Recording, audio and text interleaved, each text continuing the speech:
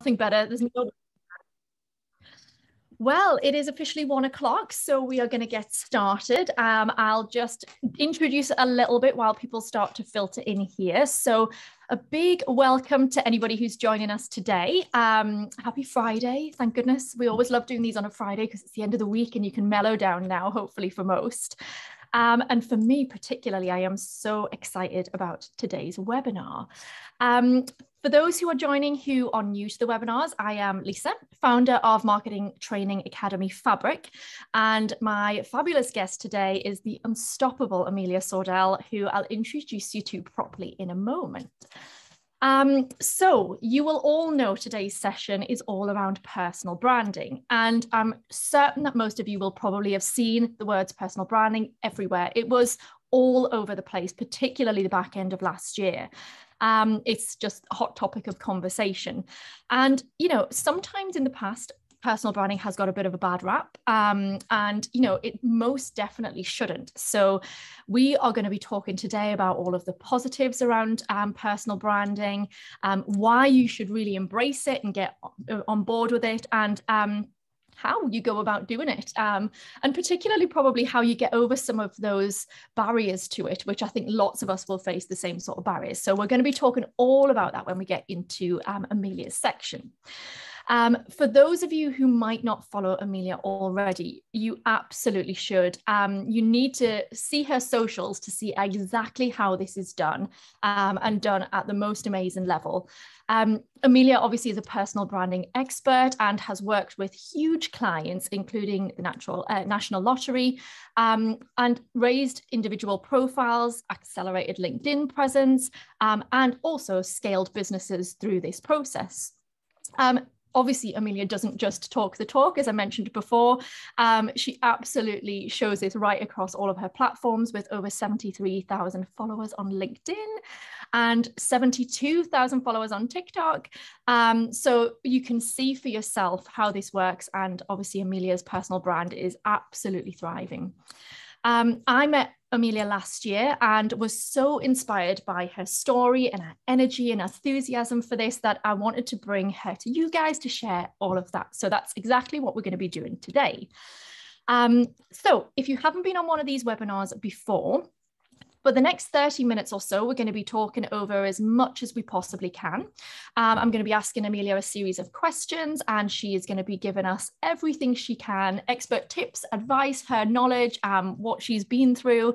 And then we're going to open the floor to you guys to ask some of your own questions.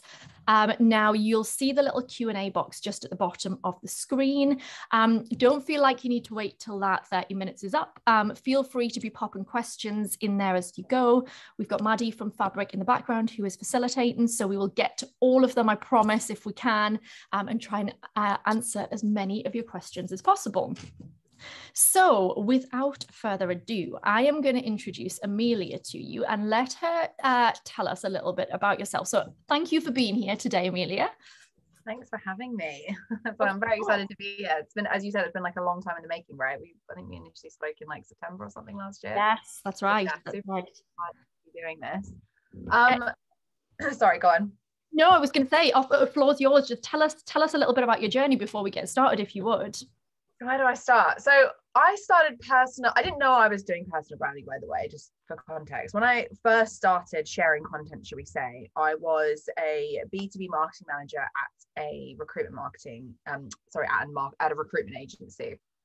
And it became very clear to me, like through doing all of our strategies and stuff, that almost all of our business was coming through individuals within the business. And so, of course, like my marketing brain is like, how can we scale that? Like, how can we get more kind of awareness around these amazing recruiters that we have in this business? And when I started digging into it, I was looking at like the reach that personal profiles had versus company profiles, and found that actually individuals have 10 times the reach of a company brand. So my little marketing brain started squirreling away, and I was like, wow, it's really obvious. Like the recruitment consultants have to start sharing content on LinkedIn as much as we're sharing it on the company page. And of course, when I brought this idea to the recruiters, they were just like, whatever. Like they like were like, you can't tell us what to do. Like, and I was like, okay, well, I'm going to go and do it then and show you how easy it is. And then you know, hopefully they will see that I'm doing it and getting something from it, and then they'll be inspired to do it themselves. So I started posting content around recruitment marketing and like my thoughts on specific campaigns and like campaigns I thought were going well and like what I'd learned and all these things.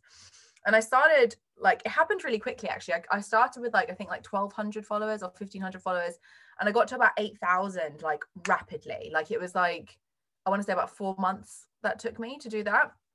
And I was only posting like 2 times a week, maybe once a week sometimes, but being quite intentional with what I was saying. And through all that content creation and sharing my ideas and stuff, I actually got headhunted by a VC because they saw I was doing all of this stuff online. They were like, you're really interesting. Like, we want you to come and do that for our group of businesses. So I joined them as a result of sharing my own content. So for anyone that's kind of thinking in their career, like, you know, should I be doing this from that kind of perspective? Absolutely. Like, that's how I found this job, which was significantly better paid in a better company and like all the things. And then when I was at that company, I kind of built it up to about, this is LinkedIn, about 12,000 followers. And all of a sudden I started getting loads of DMs from people saying, how did you get 12,000 followers? Like, how come you have all these viral posts? And like, how are you getting 100 reactions on content every single time? And so me being super lazy, instead of going back to them individually, was like, well, screw it, I'll just tell people on LinkedIn, because it's so much easier for me to just do the whole scalability thing than it is for me to constantly copy and paste the same reply to all these people. And as soon as I started talking about personal branding, I'm not kidding, it went from about 12,000 followers to 23,000 followers, like that. And then from 23 it went to 80 within a year. So it's like, as soon as I got really intentional with what I was talking about online, and that this goes for personal branding or anything, any kind of topic, like you're very intentional with about marketing, Lisa. As soon as you get really intentional with what you're talking about and the message that you want to deliver, like people just gravitate towards you, because what might seem like obvious to you is gold to other people. And so once I started getting that kind of traction from people going, hey, like, this is really cool that you're talking about personal branding, like we didn't know this was a thing, like, and I was just giving all my tips away, because, you know, at that point I wasn't an expert, I was just a couple of steps ahead of everyone else. The entrepreneur brain in me thought, oh, I should probably be charging people for this. And so I set up Klowt, which is the personal branding agency, and now we're, you know, how many months in, I don't know, nearly a year and a half in. We have 25 retained clients. We work with Sky Bet, Cummins, National Lottery, like really big companies, and also really cool startups and scale ups. And yeah, it's been a wild ride, but I am buckled up and ready to keep going. Yeah, I mean, this is only going to go one way for you guys. So I'm so excited to watch the journey that you're going to be on. But just a quick question around that. When did this start? How long has this taken you to get to this point where you are now? Yeah, so I'd say I started posting content on LinkedIn in 2019, but like really not intentionally. Like it was just like, oh, like this is, I feel, because I'm without being like arrogant, I'm a pretty good copywriter. So like my kind of, if you like, best, I feel like every marketeer specifically has lots of different skills, but there'll be one thing that they're particularly good at. So you might be particularly good at strategy, or particularly good at social media, or particularly good at a number of different tactical things. I'm particularly good at copywriting. And so LinkedIn was a really natural forum for me. And so is Twitter. Like I'm growing my Twitter at the minute because it's a written format, right? Whereas Instagram to me, I'm like, because I find having my picture taken really awkward. So I'm fine uploading reels and TikToks and stuff, because video is very natural for me. But I just, having my picture taken, I literally look like the most awkward person in the world. So I find Instagram a very hard medium. So LinkedIn was really easy for me to just write my thoughts out and just get them out. So I started about 1,500. It grew, I want to say, to about 23,000 within 8 months, something like that, 10 months. And then from 20, I started the beginning of last year on 23,000, and then I ended it on 80. So there's, in my opinion, there's like levels to it. So on LinkedIn, you get to 5,000, and that's really hard. And then to get to 10,000 is even harder, to go from 5 to 10. Once you hit 10, it's then like, not easier, but you sort of have that momentum where you start kind of naturally building. Once you get to 25, you'll get 1,000 new followers a week. Like and it just happens naturally. Transparently, it's taken a while, 2 years at least, to do this. Right. Okay. Well, I've got a ton of questions. I'm pretty sure everybody on this call will have a ton of questions. So I'm going to get stuck in and see what we can cover today. So I'm going to start with, I guess, the stigma a little bit around personal branding, because You talk so positively about it, but there is a lot of bad stuff out there around it as well. It's egotistical, it's arrogant, it can have a bit of a negative rap on it sometimes. Why do you think that is? What's your opinion on that? I think it all comes down to one thing. We are hardwired as human beings to not raise eyebrows or ruffle feathers or upset our tribe, because our million-year-old brain hardwired us that way so that we didn't get shunned from that tribe and therefore get eaten by a saber-toothed tiger.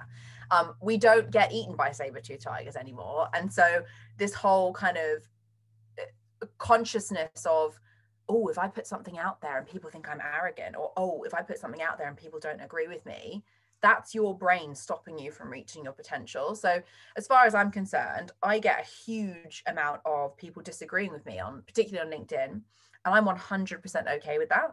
I'm 100% okay with people thinking that I'm doing this for, I want lots of followers and look at me, and I'm okay with people thinking that about me, because they're not my people. Yeah. What I'm trying to do is to educate people as to why personal branding is so important, and more importantly, practically help them do that. Like, I give 100% away or 100% of all my information away for free. I don't fox guard anything, and that's always been my strategy. Is if we know something about the platform, we'll tell you about it. If we know something that's working for us somewhere, we'll tell you about it, because it doesn't serve me to be that company being like, oh, well, we have to spend money with us to do that, because that's only going to stop me from being known as the authority in the space. So anyone that thinks this is a ego-driven activity has to kind of rewire their brain into thinking this is a marketing imperative that has nothing actually to do with my ego. If anything, it's very humbling, because people will come to you and say, you're wrong, Lisa, or you're wrong, Amelia, and here's why. And they'll have very good evidence to back up why you might be wrong. And you have to have so much humility that you're willing to go, actually, you know what, I was wrong, or actually, no, that's fine, you can have your opinion, but I still don't agree with you. I actually think you have more of an ego if you're worried about what other people are going to think about you than if you're just 100% okay with the consequences of being yourself. And I'm 100% okay with being the consequences of being myself. And I think that's a really important point that you made there. Sometimes it's just your own self stopping you from doing it. It's, that perception that I might be seen as this, or I might say something wrong, but actually, does anybody really care that much? And, as long as you're willing to take the good with the bad, and I guess the indifferent in between, it's almost trying to get over, those barriers yourself to just embrace it and take it from there. Maybe I don't know. I mean, you've obviously worked with some huge clients. How can personal branding positively impact businesses, first of all, rather than individuals here? So first and foremost, an individual within a business has 10x the reach of a company brand, right? So if you put that into context of, say, Sky Bet, who's one of our clients, they have over 1,500 people in that business. If you had over just 10% of those people sharing content, you can already start to do the mathematics and understand how much more reach that they would have as a business versus if it was just the company posting stuff. So that's the first thing, is impressions, reach. You will tap into communities that you otherwise would not be able to access, period, as a brand. The second thing is, as a talent attraction tool, it's gold. Like, before we even got, started recording this call and everyone joined this session, Lisa and I were talking about how difficult it is to hire really good people. Like, it's not that people aren't skilled. It just might be that they haven't got the right personality or the right attitude, or something has to fit within your current setup in order to make that person excel in your business. And hiring those people is really, really difficult.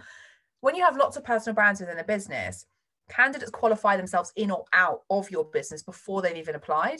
Like, they want to see thought leadership. I think there was a study done, and I can absolutely share the link to this at the end of the session, but there was a study done that said 60% of candidates value thought leadership as their number one source of getting information from a potential employer.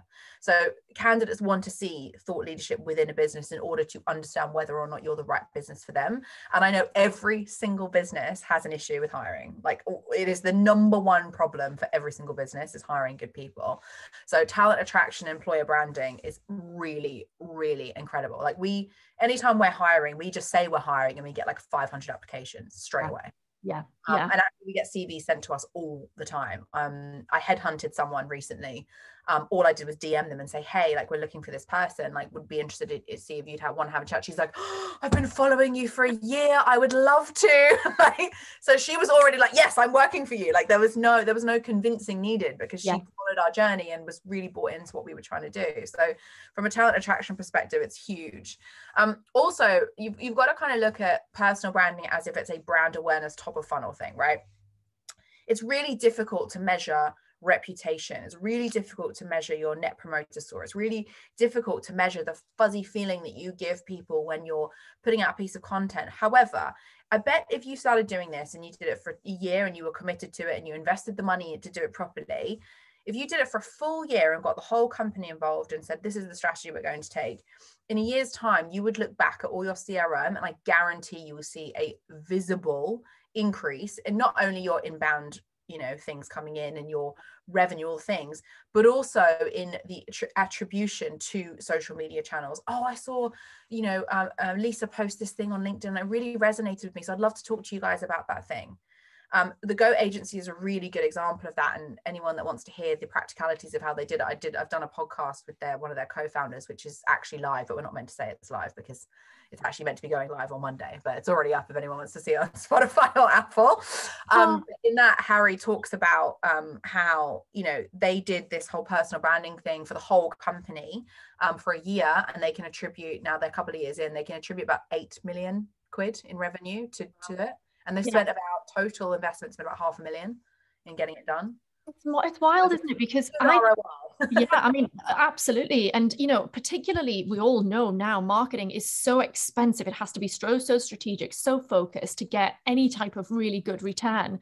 And it's strange because I think there's a perception, or there has been in the past, that businesses have this worry or panic about their individual people, and particularly their top people, being actively promoting themselves on LinkedIn, particularly again, in case that, in case they're headhunted, or in case somebody, in case they move.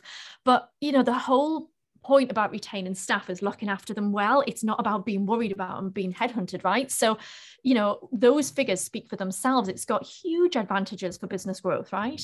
I just want to pick a hole a little bit on what you said there, because I feel so strongly in my bones. Two things. Number one, if your team aren't being headhunted, then you haven't got a good enough team. My team get DM'd daily by recruiters because they go, oh, they work, which is great for me because it means that we're doing a good job, right?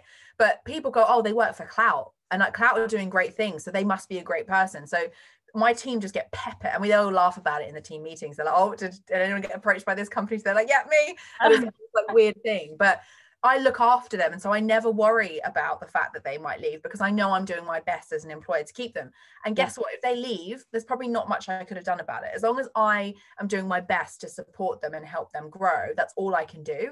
If they feel like they need to go to a different organization in order to better their career, I will send them with the best wishes and say, hey, remember us, like, as the company that helped you get there. The goal for my business is for everyone to have, like, anyone that's left the business have X Klowt in their headline on LinkedIn. Like, you never see X, Spotify, Google, whatever.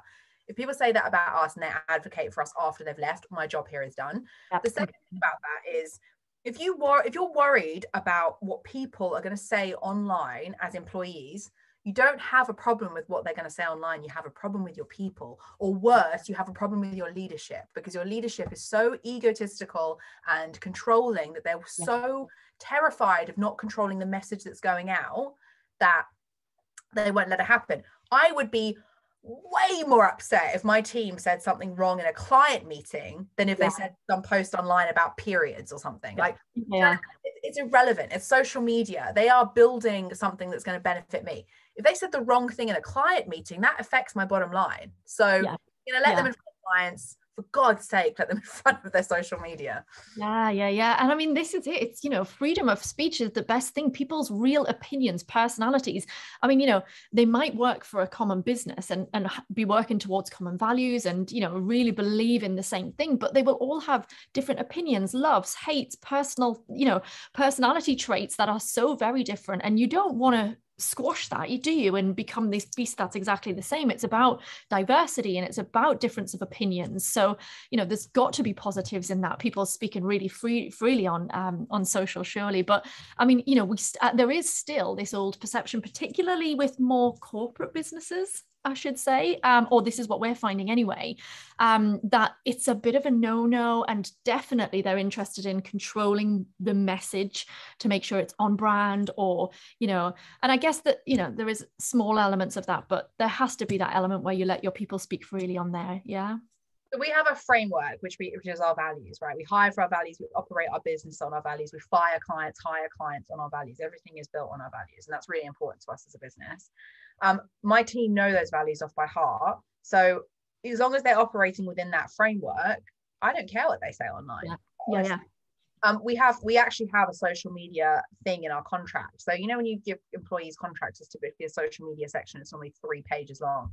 Our thing is 1 sentence, and it says use good judgment. In fact, it's not. It's 2 sentences. Klowt does not have a social media policy. Full stop. Use good judgment. Yeah. Like, that's all we need you to do. Use good judgment. Yeah.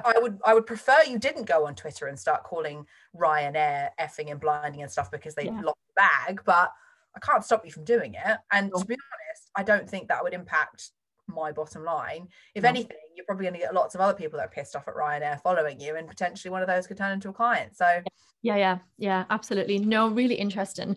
So I guess on that point, any tips for remaining really authentic when building a personal brand?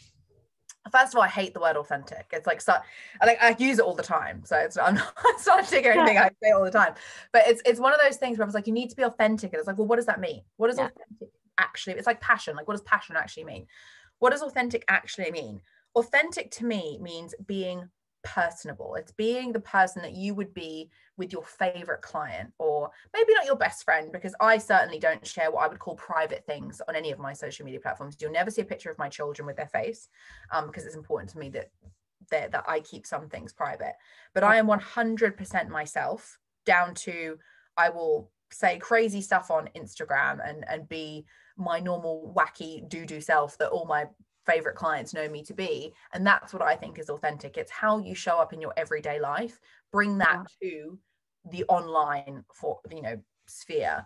And the easiest way to do that is, if practically anyway, is if you have an idea about something, just dictate it into your phone, because then it writes it how you've said it. So there is this weird thing that we all have, and anyone that says that they don't is lying, or is somehow rewired their brain, that when we sit down to write something, our brain goes, we're writing a letter to the Queen, we have to make it sound very formal. And unfortunately, people read copy as if you were saying it to them. So if I spoke to you like the Queen, you'd be like, that's a bit weird. like your brain just goes, oh, don't like that, it's too formal. When you dictate your thoughts into your phone, or into whichever, you can use a recorder if you wanted to, but your phone, pretty much everyone's got the memo or the dictation option now.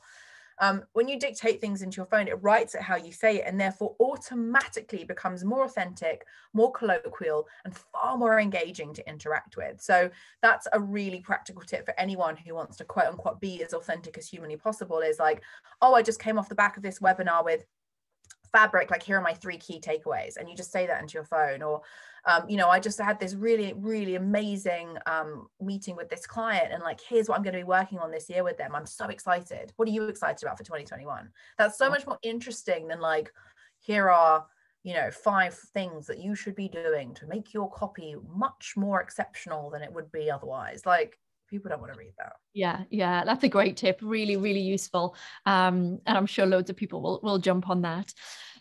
There's so many people, I guess, in our community who are looking to step into their first role, or potentially change jobs. And, we're right at the start of a new year. So we often are programmed to new year, kind of what's next for me? Where am I going here? How can investing in personal branding really create those opportunities for people who are in those situations, either first roles or looking for promotional progression?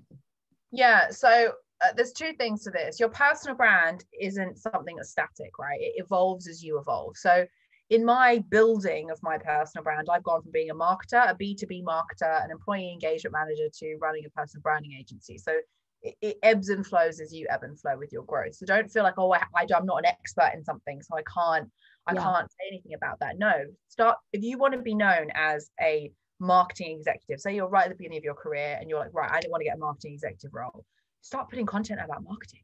Like go and look at Alfred Samba, or the guys at Gymshark. What are they talking about? That's really cool. Let me share that. or go and look at what Pretty Little Marketer is doing, or, you know, all those incredible brands across all these different channels. What are they talking about? Go and learn what they're talking about, because I guarantee none of these people started, by the way, from anywhere. They were just like, oh, this looks like interesting, and we just post this, and then all of a sudden they've all got loads of followers. So if you want to be known for something, you start talking about that thing, even if you're not an expert in it yet, because you can grow into that role, or you could change into something else. So you absolutely have to start now.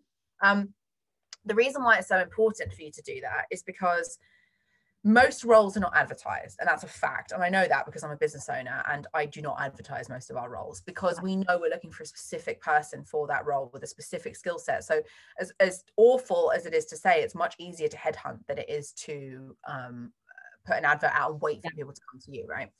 So most advertising, I think it's like 60% of jobs aren't advertised. So if you think about that in context, if you're only relying on the jobs that are advertised, not only are you getting less of what is available, but you're also competing against way more people, because they're all the people that are all trying to compete for the same roles. But when you start building your personal brand, you attract people to you. Yeah. So one of the people I just hired recently, I hired them, or I came across them anyway, because they posted content on their LinkedIn page. So I was automatically like, oh, this person gets it. So let's have a chat with them about this role, because that's the kind of person that I'm looking for. So I didn't even look at anyone else's profile at that point, because this person kind of fit the thing that we were looking for. And then we ended up hiring them.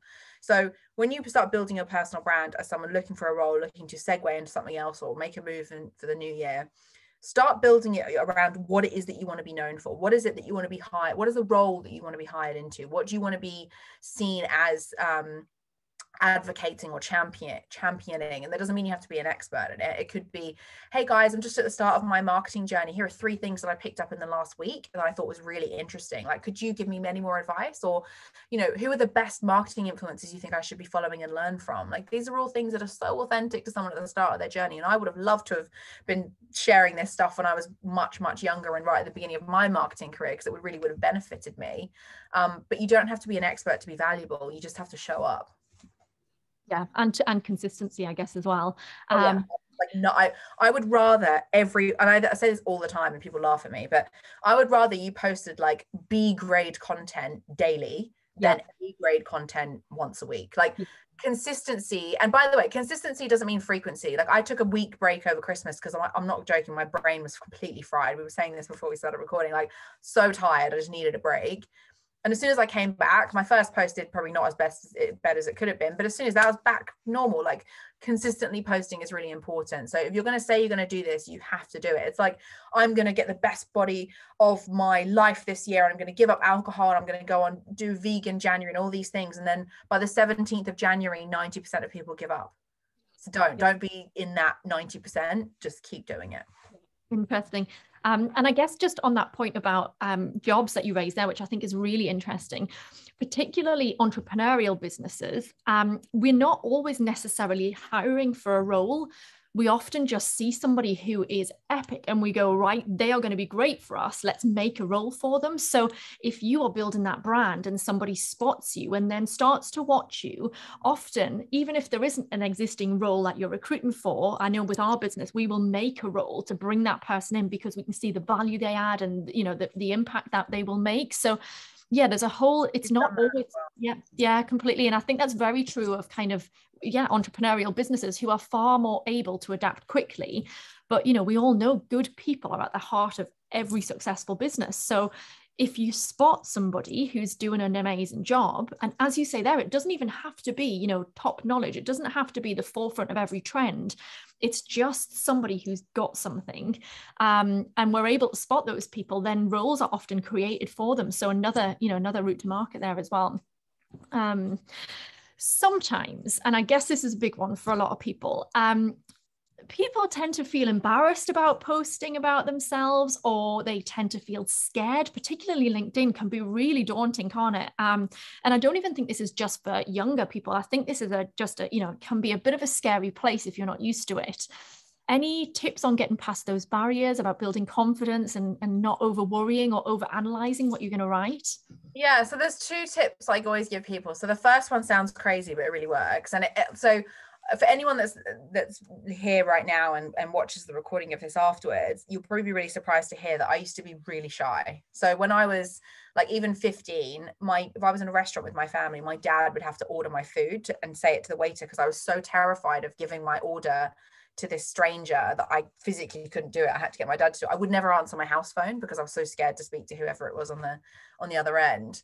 And so this whole confidence thing I have now isn't just, I haven't just been born with it. I wasn't like this my whole life. Like, it's taken a minute to get here.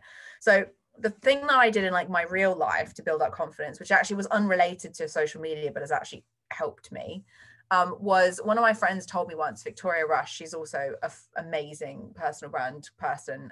Well, she's not a personal brand person, but she has an amazing personal brand. If anyone wants to come and follow her, she started the I Am Enough movement around women's sport and stuff. She's very, very cool. She said to me, you should go and walk around the streets with your headphones in, selfie filming yourself, and just try and not give a shit about all the people that were laughing at you doing it. So I started doing that, and that was like really cool. And then the next kind of elevation of that was, I used to go, whenever I used to go and get coffee in the morning on my way to work, I'd ask for a 25% discount, because I knew that they'd say no. And it was almost like that exposure to like being told no was like good, like it was affirming. It was like, yeah, I can do this, I can handle no, like that's fine. And every now and again they'd be like, you ask every day, yeah, fair enough. Like, have it for free. So take it, it went quite well. I got a free croissant once, so I was just like, you asked me for a discount every single time, just take the bloody croissant. Yeah. But yeah, so that really helped my like in-person confidence, if you like, which is really important as well. Like, I feel like if you're confident in your person out of until you, yeah, I think that's good. You're way more confident online too. I think you have to be in your confidence first. So I think I would always advise people go and get confident outside your life too. Don't just think of this as like a personal branding thing. The second thing is, if you're really worried about what people are going to think, which you will naturally, right? Because as I said earlier, we're all hardwired to believe that everyone is judging us, everyone cares, everyone's talking about us. They're not. No one gives a shit about you. They're more worried about their own problems, but it takes a minute to learn that. You can go and start commenting on other people's stuff. So go and find a handful of influencers. I have a list of 10 people that are bookmarked on my Chrome that I comment on pretty much every single day. And go and bookmark their activity feeds and just click on their bookmark each day and just go and leave a comment on their most recent post. And what happens with that is you start interacting and you start building confidence in your own opinions on someone else's profile. So it's way less scary than sharing your own content. And what will happen is people will start seeing you pop up on these people's pages a lot, and they'll be like, oh, this person's really interesting, I'm going to go follow them. Yeah. You'll also find that people start liking your comments and wanting to have a conversation with you in the thread of that comment. And if that comment does really well, you could then go, oh, well, actually, I have the confidence to post that as a piece of content, because if I can post it as a comment and it's been well received, then that's given me the kind of dopamine hit I need in order to then get the confidence to share it on my own page. And chances are, if it's done well on someone else's page, it will do well on your page. And then that kind of begins this sort of self-affirming cycle of, actually, I've got this and I can do this, and this isn't as scary as I thought it was. Yeah. The thing is, you're always going to be scared when you do stuff at the beginning, but growth only happens when you do things that you're like not qualified to do. Yeah. So I think it's really important that if you do want to do something, whether it be personal branding, changing your career, starting a business, doing a bungee jump, like, whatever, trying to match her for the first time, like, you just have to do it. Otherwise, and more often than not, it's a positive outcome, not a negative one. So yeah. And I guess just expanding on that a little touch, what I guess a lot of people are a little bit nervous of, if it's not just the physical posting and writing of it, it's the negative that they might get back. So we did a great talk with this with Sophie Miller, actually, of PLM, who's on the call, I think. So a little shout out. Awesome. But yeah, like, that terrifying kind of negative, what if somebody disagrees? What if somebody's, not nice to you online? And, anything specific around just kind of getting over that, or how to deal with those worries?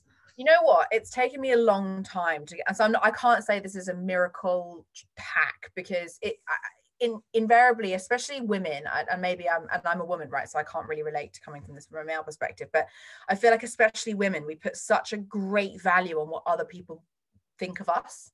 And so if anyone says even the tiniest thing, we read so deeply into that into that, what that person has said negatively, that we almost make it a much bigger deal in our head, and therefore a much bigger problem for ourselves. So the thing that was really powerful for me is I've completely separated my social media from me. So like it's 100% me, it's authentic, I share what I want to share, but I see it as a distribution channel of my personality, not a place for people to judge me. Like, I could not care less whether you like me or not. Like, I'm totally indifferent. Like, I don't mind either way. But what I do mind is that the stuff that's going out is the stuff that I believe in and that I feel passionately about. And hey, if I help some people along the way, then bloody brilliant. But those are distribution channels for my personality. They're not channels for me to then get affirming value, like valuations from people being like, you're good enough. I know I'm good enough. I know I am. I don't need you to tell me that, or to tell me I'm not good enough, because either way it doesn't matter, because I feel like I am. So when you get into a mindset of, this is just distribution of who I am, rather than being a channel for me to get validation from other people, your whole mindset changes. And actually there's an article that I read, I'll have to dig it out, that completely changed my whole mindset about that. So yeah, if you can get yourself into a frame of mind of, yeah, this is the distribution channel and not where I'm getting my love and my work from, then it completely changes your life, not just your personal brand.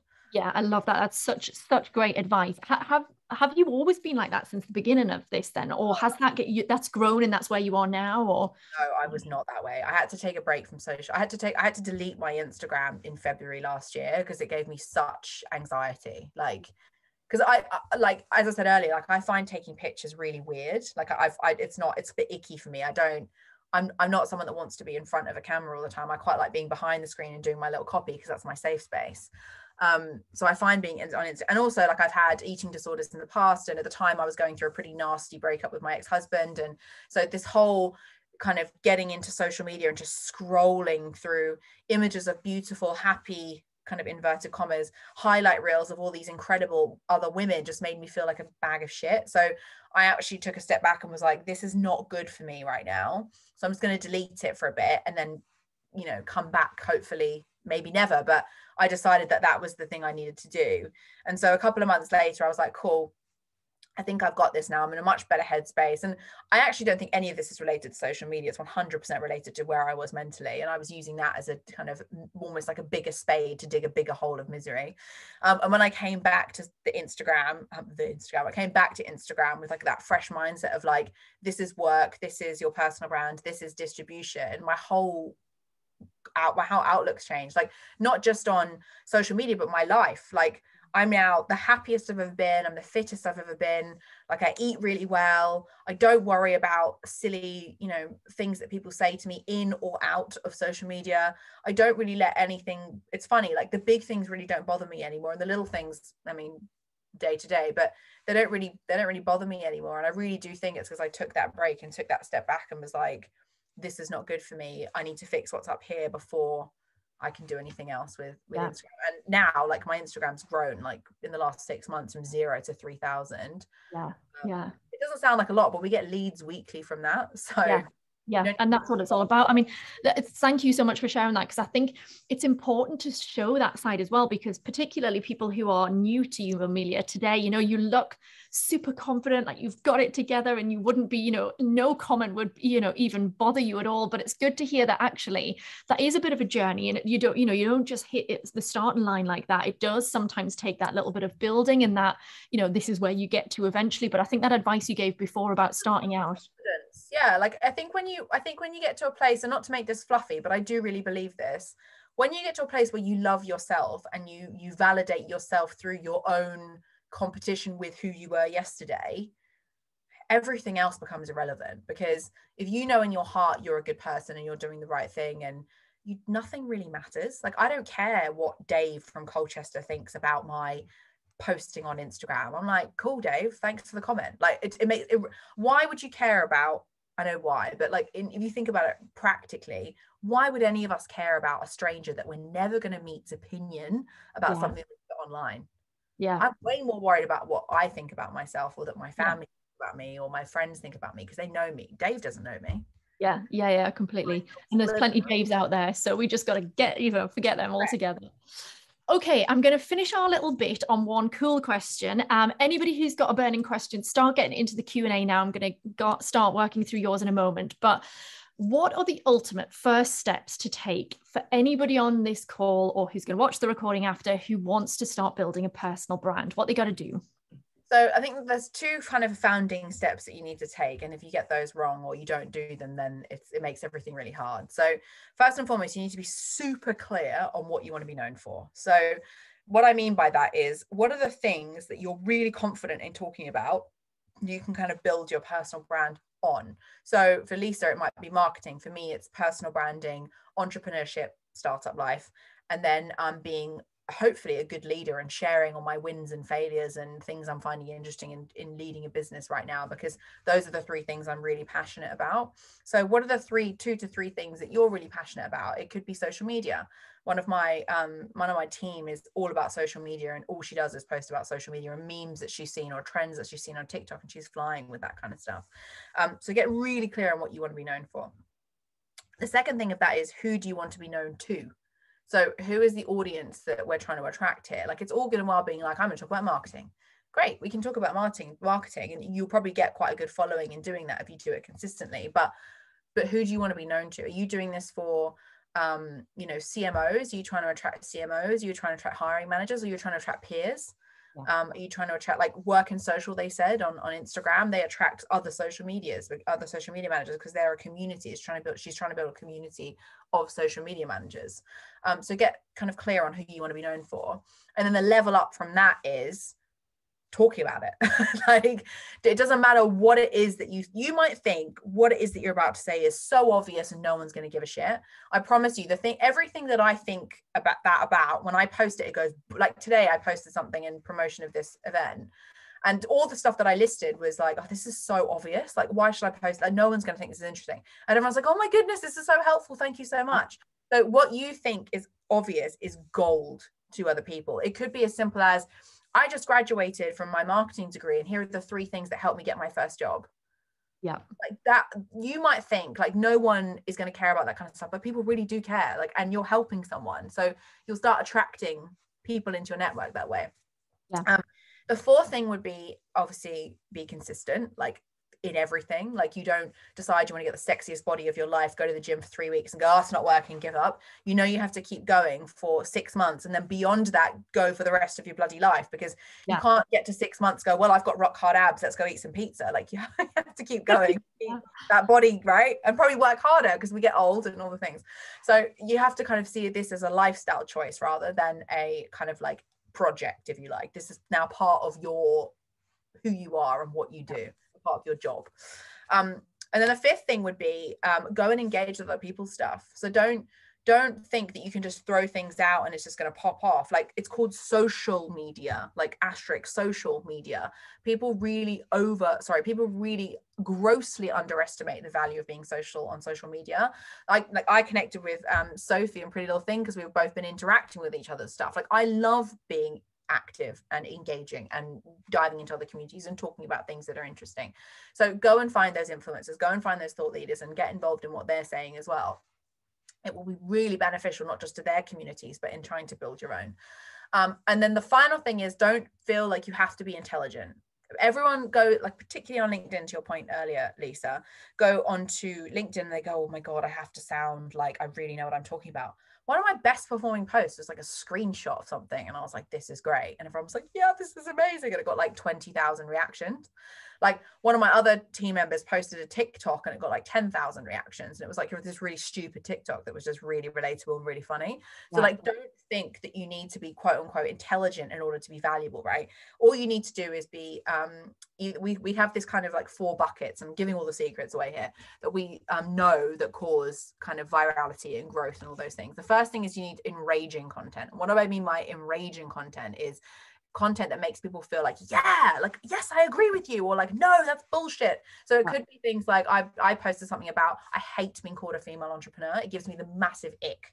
I'm just like, no, you wouldn't go, oh, love male entrepreneurs. Like, you're just an entrepreneur. Like, what has female got to do with it? Or CEO, or like all these awful things. So I made a post about that, and that just blew up, right? That's enraging, because there's a lot of women who and men who agreed or disagreed with it. It's enraging content. Doesn't mean I'm being controversial or being rude. It just means you're championing a cause. The next thing is inspirational content. So that's like an inspirational story, or you know, I got from here to here by doing that, or oh my god, look how amazing this TikTok is of this person that was, you know, I saw one the other day of this incredible group of friends that helped their friend get up to the top of the Great Wall of China because he couldn't walk, and they carried him up there. That's really inspirational. The third thing is insightful. So giving a learning away. Like, can you teach people something? So like, you know, my thing I did today, which was like, here are 7 things that helped me build my personal brand to 80,000 on LinkedIn. Like, that's insightful, right? I'm telling you a thing. And then the final thing is tell them something about you. Like, you know, this is my dog, isn't he cute? Or these, you know, this is my kid's first day of school and I'm literally crying in my car. That was something I posted a couple of months ago. So those 4 things, if you can hit, like, do one of those a week, you'll be flying, because you're hitting then every single part of what a personal brand, what your personality is, which is, you know, valuable, interesting, engaging, funny, you know, things that you're really passionate about and you're not afraid to have an opinion about. And then finally also giving people a bit of who you are away. I want to see your dog. Yeah. I want to see your kids. I want to see that you went on a roller coaster and your kid puked on you. It was really funny. Like, we want to know that. That's what people want to know. There's a reason why the Kardashians are so famous for sitting around a dining room table eating salads. And that's because people find other people interesting. Yeah. That's amazing. I mean, I'm sure everybody is scribbling frantically with that, but that is such amazing advice. Thank you for sharing all those secrets with us. Right, I'm going to get into some questions. I'm sorry I've run a little bit long on our questions because there was just so much great stuff there. But Fiona, you were one of the first in, so I'm going to start with Fiona's question here. So Fiona says, I'm super consistent on LinkedIn, but TikTok and Instagram ran out of steam whilst making such video content. How can she stay consistent across all the channels without it eating too much of her client time? And is it even necessary to do that? So first and foremost, I'd want to know what kind of audience she has. So if her audience is on Instagram and TikTok, then yeah, absolutely go hell for leather on it. If they're not, then maybe like revert back a little bit and then decide where they are on. Our whole strategy is always nail one platform first and then start layering up on top of that. The easiest advice I can give you on this, and it's like literally, it's how I run my whole agency. We do this thing called cornerstone content. So what I mean by that is once a month, and, you know, if you're doing this as an individual, I would highly recommend that you find someone on this webinar now and buddy up with them. Maybe chuck in the chat that you want to buddy up, and Lisa's amazing team can maybe sort you guys out. But buddy up with someone and jump on a Zoom call, or even better, in person, and interview each other. Bring together a list of questions, say 20 questions each, and interview each other with a ring light, microphone, get it all set up beautifully. Ideally, plug your phone in and use your phone to record it instead of your Mac or whatever computer you have, because the camera on these things are terrible. But your phone cameras are pretty good quality, and interview each other. And then you can chop 2 things. You transcribe that the audio, boom, now you've got 20 posts, or probably more, maybe 40. And then you can go on Fiverr and pay someone to chop that video up into 20 different TikToks. That's our Reels, TikToks, LinkedIn. Done. That's your month content plan finished. Don't even have to think about it. And that's how we run our whole agency, is on that model. Excellent. Hopefully that's hugely helpful for everybody on here. Okay, next question. This one's from Abukin, who's one of our Fabric alumni. So this lady is going to rule the world one day. Well, I'm absolutely certain of it. Great question here. With so many platforms like LinkedIn and Instagram, do you think having a personal website is still worth it and effective? Yes, I do. I don't think it's necessary right in the beginning. So for context, I didn't even have a Klowt website for the first 7 months. Everything just came through my LinkedIn.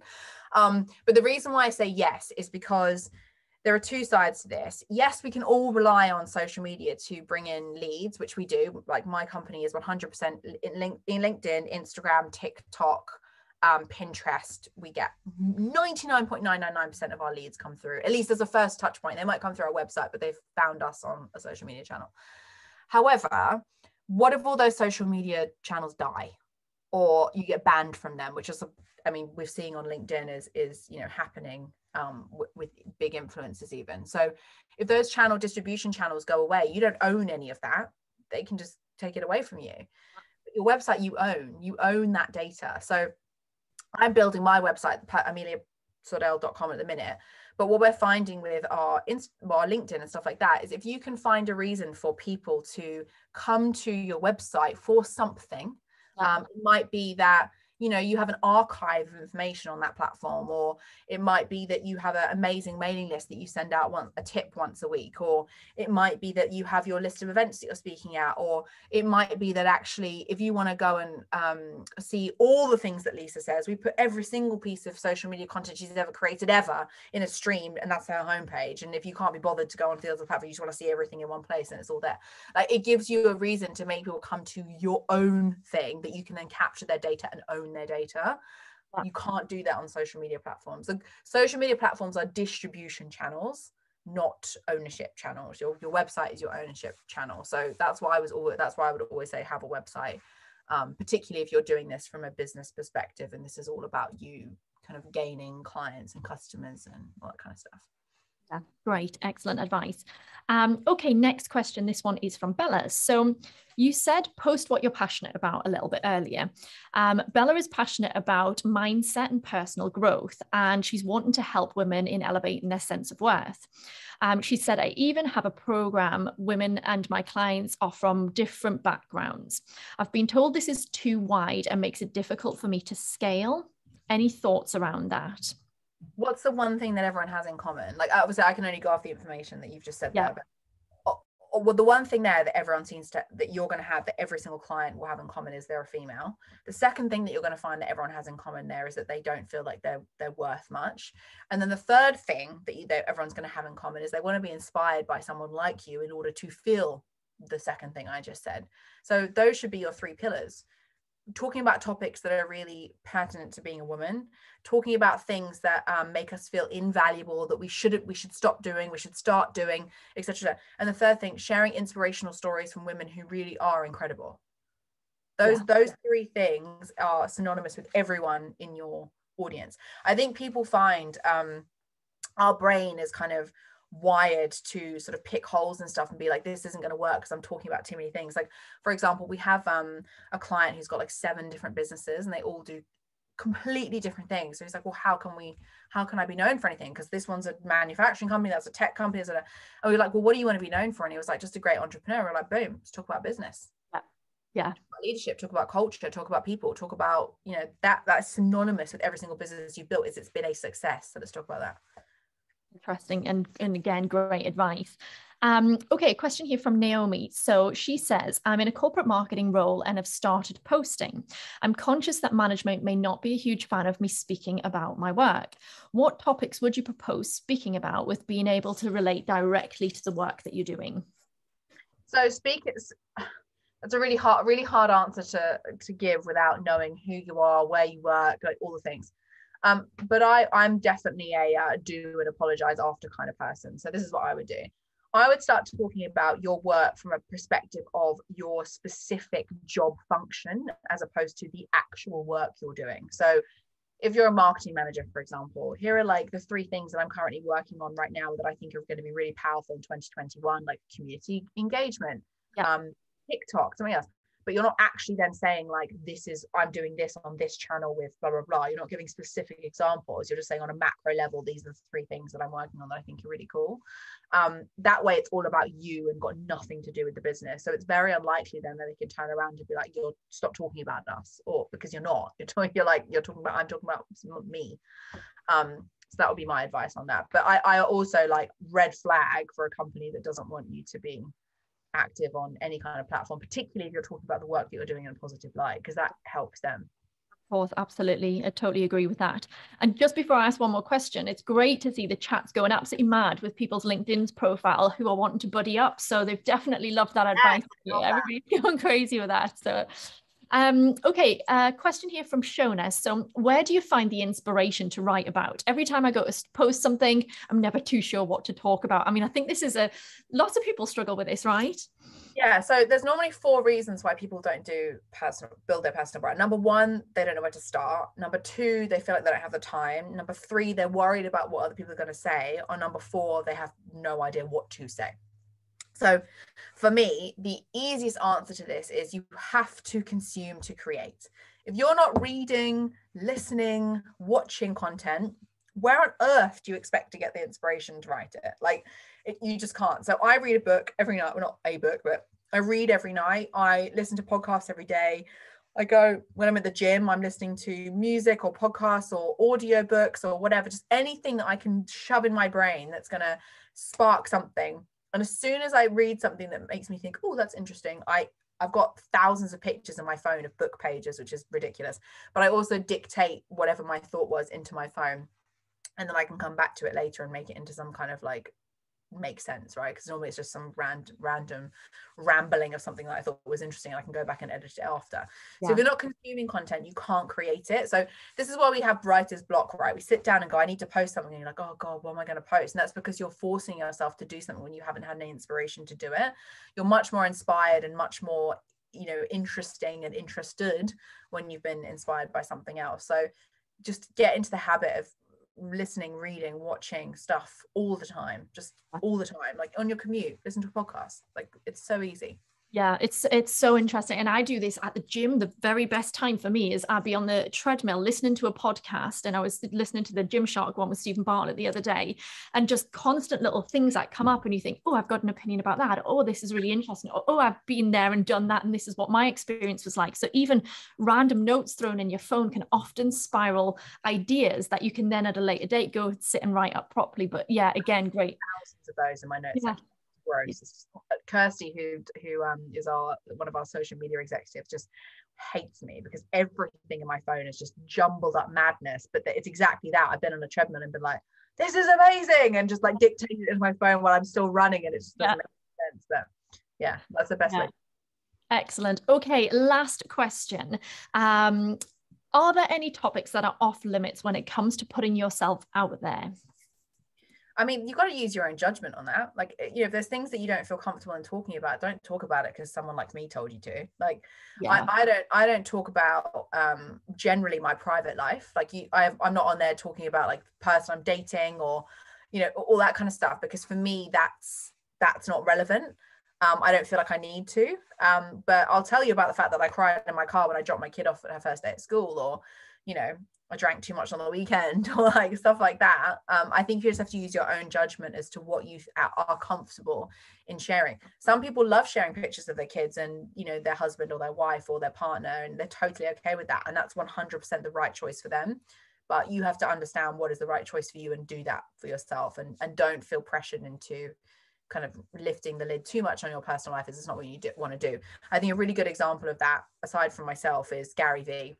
Yeah. You've never seen a picture of his wife, never seen a picture of his kids, don't know what his house looks like. He is 100% personal, and it's 0% private. Yeah, completely. Balance. Okay, great. Well, we are going to leave it there. I'm so sorry. We do have still a handful of questions flying in, but we're just about at time. So if anybody wants to reach out on socials, of all places, of course, you know, I'm sure Amelia will be happy to answer those questions. I will also happily support if anybody wants to answer questions or ask them on LinkedIn or any of the social platforms. You know, do drop them over there. And DMs are always open, by the way, if anyone does have a question. But if you can, do it on like Instagram, because I actually still manage that inbox, and you'll get me, as opposed to my my PA on LinkedIn. So yeah, Instagram is the easiest place to there you go. Flurry of questions come in this afternoon, you know where they've come from, so I'm ready and waiting. Good, excellent. I mean, everybody's been wonderful. Thanks so much for all the messages in the chat and the questions. It's been amazing. Amelia, you've been unreal. Like, there's so much practical, informative stuff there that I think everybody can really get set and go with this. I mean, I don't know about everybody on here, but I feel so fired up to just take a load of that advice and run with it. And I think you've probably instilled a confidence in all of us that we just need to get over the worry and just get on with it. And, you know, it will come, confidence will come, the expertise will come, the community will come. So absolutely brilliant. Thank you so much. There is a whole range of Level Up webinars on the Fabric website. So if anybody wants to delve into any of the specialist subjects, jump on the site. You will see there's all sorts there that we talk about. Otherwise, I mean, get posting. And anybody who's doing it for the first couple of times, feel free to tag me and Fabric or Amelia and Klowt in your posts, and we'll comment on them and hopefully expand your network and give you a little bit of feedback. But, you know, don't be afraid to get stuck in and give it a try. You know, the only way is up, essentially, if you're there.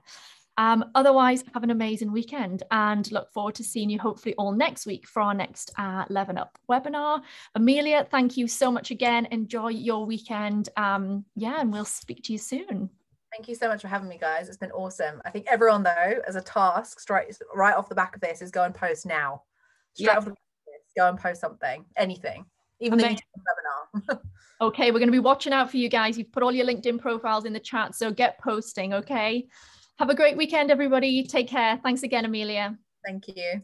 Bye.